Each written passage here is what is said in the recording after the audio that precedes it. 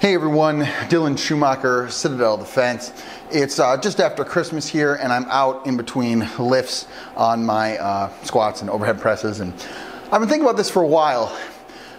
James Yeager, when I took fighting rifle or fighting pistol, I can't remember which, he had this article in the back of one of his course materials, and it was this article about, someone out there is training to kill you, and they have very little food, and they have very simple gear, and they sleep very simply, and he's referring to like some Middle Eastern terrorist, right? And basically they're training to kill you. What are you doing to counteract that? What are you doing to prepare for when that person comes to try to kill you?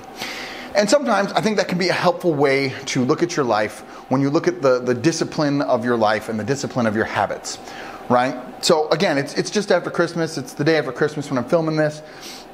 And I'm out here trying to get my lifts in because we got to get back to the grind, right?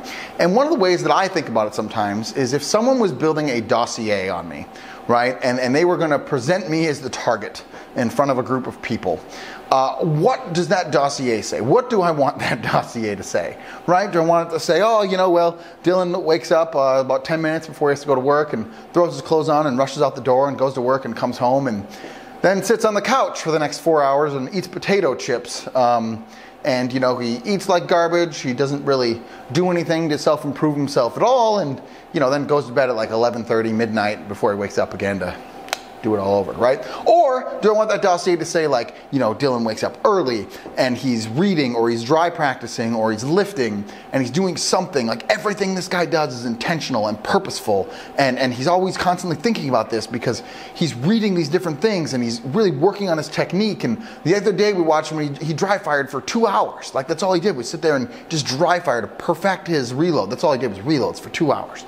And then, he goes to work every day and he does very well there, and by all accounts is an outstanding employee. And then he comes home and he loves his wife well, loves his kids well. This guy has like deep philosophical, moral rooting in what he believes, and like he's committed, man. Like he's ideologically committed to what he believes, and he is like a strong mind and character because he follows through with that. He does things, and he has really strong friendships across the board with all the people that he's close with, and you get my point, right? Like, what do you want that dossier to say? Do you want them to be afraid when they give that briefing? This is a guy you do not want to mess with. We are considering them extremely hazardous to our team, right? Or do you want them to be like, this guy, I don't even know why we're doing this. This guy's a chump, right? Like, what do you want it to say? What do you want that dossier to say?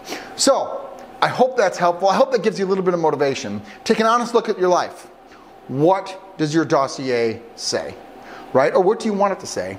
And then live accordingly. Do brave deeds and endure.